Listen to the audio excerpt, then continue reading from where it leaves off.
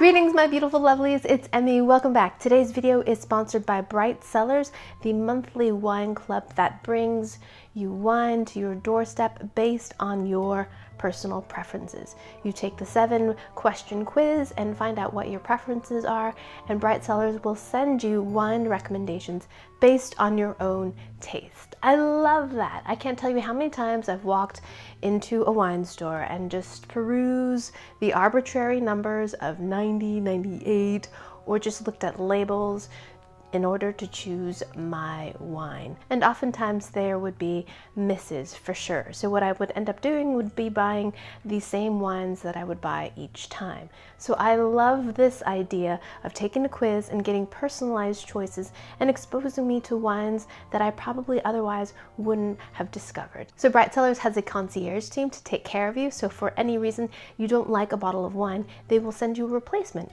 in your next box. So Bright Cellars will deliver wine right to your doorstep, which is super convenient if you live in a state like I do in Rhode Island, where you have to go to a separate store to purchase any alcohol. They show you how to open a bottle of wine and the temperature at which to drink it.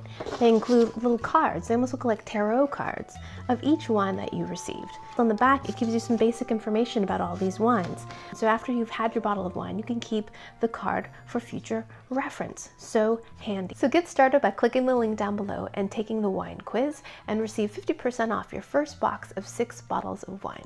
Big thanks to Bright Cellars for sponsoring this video. Today I'm going to be tackling a recipe that went kind of viral in Japan around Christmas time, and it is for KFC Ricecooker Chicken, which is pretty descriptive and pretty much tells you what I'm going to be doing today.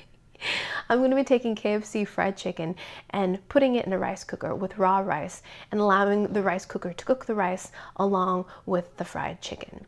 And that sounds absolutely fabulous, doesn't it? So let me step back and give you a little bit more background about why KFC, why chicken, why Christmas time. So in Japan, it's become a relatively recent tradition since about 1974, where chicken, particularly fried chicken, is eaten around Christmas time. Now in Japan, only about 1% of the population is Christian, so the holiday of Christmas isn't really celebrated in the same way that it is in the West. So in 1974, Kentucky Fried Chicken, or KFC, did this big promotion of having fried chicken as a Christmas dinner.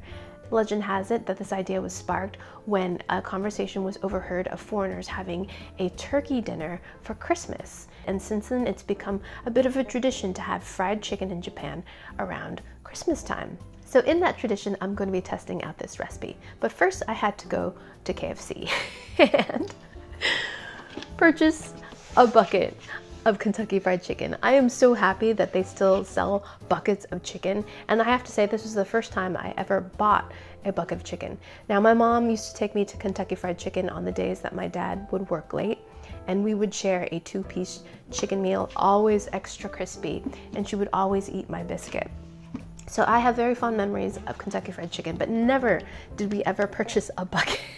And from what I've gathered, this recipe originated from leftover Christmas chicken dinner. So let me go grab my chicken from last night. Where are you, chicken? Here you are. So now this is the bowl of my rice cooker, my beloved Sojirushi rice cooker. I've had this for many, many years. Let me think how many years. Over 10 years. This thing is a champion. Love this. When I first bought it, I'm like, oh my gosh, $100 for a rice cooker, worth every single penny. We use this multiple times during the week. If you eat a lot of rice, this is the way to go. People have asked me, I don't know how to cook rice. How do you cook rice? And I say, I have no idea because I have a rice cooker. And that's how it was growing up too. We had a rice cooker in our family and we never cooked rice on the stovetop. It was always with a rice cooker and it always came out perfectly. Is my container of rice. All rice cookers will come with a special designated rice cup. And this is important. When you read a cup of rice, this isn't really a cup of rice if you measure it to Western cups. It's more about 3/4 of the cup. So gotta have this 1, 2 level cups. So this might seem like an unusual step because what, the rice is already clean, right? Yes, it is, but we want to remove kind of the excess starch on the outside. So take some water. I normally would do this in the sink, but for demonstration purposes, I'm doing it here. So add some water, and then you're going to agitate the rice just with your fingers. And you'll notice that the water gets kind of milky colored. And then you drain that off, leaving the rice behind. And then do that again. More water, more agitation. Rice experts, rice washing experts, chime in the comments. Let me know why we do this. I do this because my mother told me to. This was my job as a child, so I still do it. So the water is still cloudy, and I usually do this about 3 times. So I will just put water to the 2 mark. Now rice is finicky. It's not a 1-to-1 proportion of water to liquid, particularly if you scale it up. So this is how you would make a typical pot of white rice. For this recipe, you use broth for the water portion, and I'm going to be making broth by using this. 1 teaspoon of chicken bouillon, instant, right in that. Mix that in there. And then I'm gonna add 1 tablespoon of soy sauce. I'm using this soy sauce. This is highly delicious soy sauce. This was just recently introduced to me by my Asian market here in Providence. I bought a bunch of groceries. They gave me a bottle of this for free. And I said, what kind of soy sauce is this? And when I posted this on social media, a few of you chimed in saying, oh yes, this is actually a knockoff brand, and it's highly delicious because MSG has been added to it. And I can confirm that it is highly delicious. So I'm gonna add 1 tablespoon of that to my rice. Now I'm gonna give this broth a taste. That's pretty tasty. I can always add more later. I don't want this to be too salty because then we can't take the salt out. Plus we're gonna be adding flavored chicken as well. So we wanna be able to taste our 11 herbs and spices, right? We've got a thigh piece, and we've got a giant breast piece. Okay, look at that. And my mom always said that make sure you dry the bottom of your pot before you set it in here. Close it up, and then hit cook. That's it, nothing to it. This will take about 40 to 45 minutes. So I will come back once this is all steamed up and ready to go, and we'll give this a taste. Okay, see you in a bit. Alrighty, my lovelies, I am back. My rice cooker has beeped, so the rice should be complete. Let's see. Boom, look at that. The chicken looks like it's plumped up quite a bit. It smells good.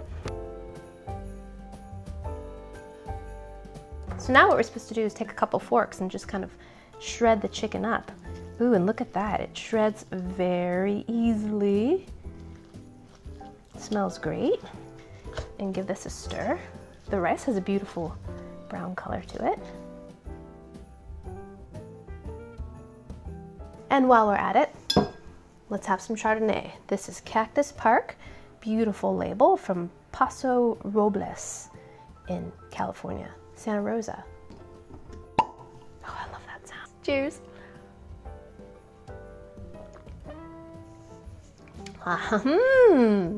Based on the card, I actually let this warm up just a little bit. I typically have white wines right out of the refrigerator, but I find it's actually quite nice having it a little bit warmer. And it's dry, as a Chardonnay should be, and kind of oaky, but I can taste some citrus in there. Alrighty, now let's have our KFC rice.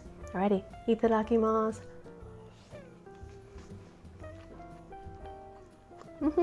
And this is great. It's very simple and humble meal, but what I really like about this is that it's a great way of reheating leftover chicken. I found in my experience when I reheat leftover chicken, particularly fried chicken, it just doesn't have the same flavor. Something about reheating chicken, it just doesn't taste all that great. But in this case, it totally is wonderful. Something about the braising in that liquid and cooking with the rice makes it taste like you just cook it, not like you had leftovers and stuck it in a pot of rice, which you did. And now it's about to be cooked up with my favorite hot sauce right here. Oh yeah. Now let's have that.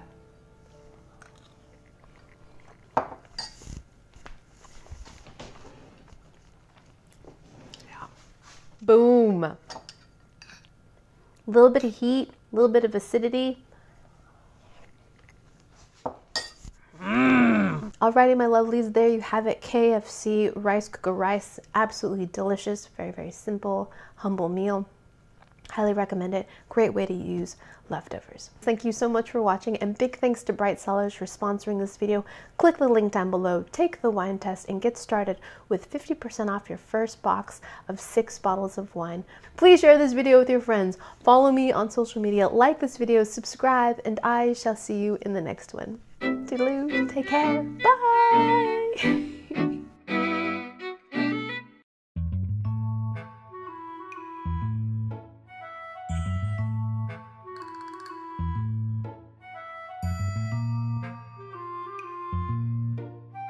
Meat, eat chicken, rice, so good, yum.